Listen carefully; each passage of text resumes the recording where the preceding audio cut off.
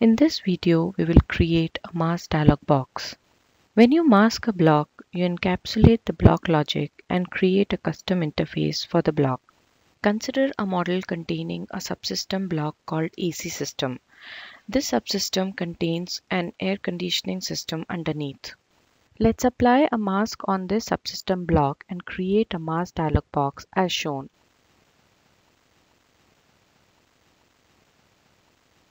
Notice that the mask editor has 4 panes. This video will walk you through the parameters and dialogs pane.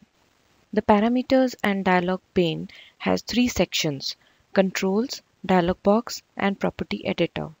You can use this pane to add controls on the mask dialog box and manage the mask dialog box layout. Select items from the control section to add on the mask dialog box. Use the property editor section to edit the parameter properties. For example, click collapsible panel from control section. Observe that a collapsible panel container is now added in the dialog box section. In the prompt column, type the value to be displayed on the mask dialog box. The name column automatically gets populated when a control is added with the handle for that control. You can choose to change this value. Edit the properties of collapsible panel in the property editor. Click Preview to view the mask dialog box as you build it. Similarly, you can add and configure various controls from the mask editor to build the mask dialog box. Select the text controls type to add description for manufacturer's information. Select the hyperlink controls type and manage the hyperlink path by adding MATLAB code as a callback.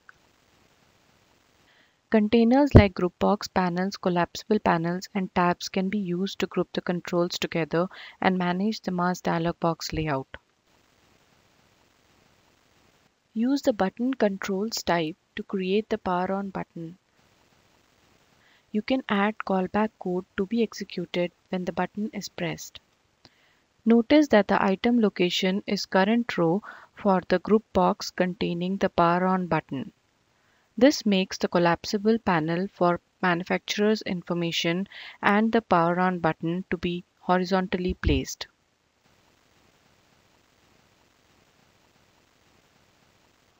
Select the tab container to add main controls. Add dials and sliders to accept inputs for air conditioner parameters. You can edit the properties of dial and slider to place it horizontally or vertically. By default, the minimum and maximum values of dials and sliders are 0 and 100. You can choose to change it. You can also specify the item locations to be horizontal or vertical. Move the dial and slider to assign values. The values of these controls can be passed to the underneath implementation of AC system. Let's add another tab to contain the auxiliary controls.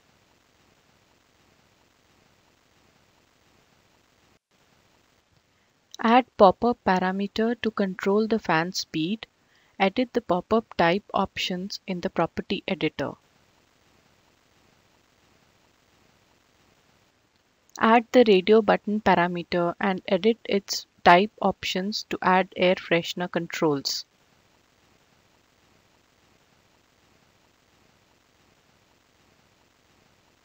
This covers use of most of the controls available on parameters and dialog pane. For more information, click Help on the mask editor dialog box to view the related documentation.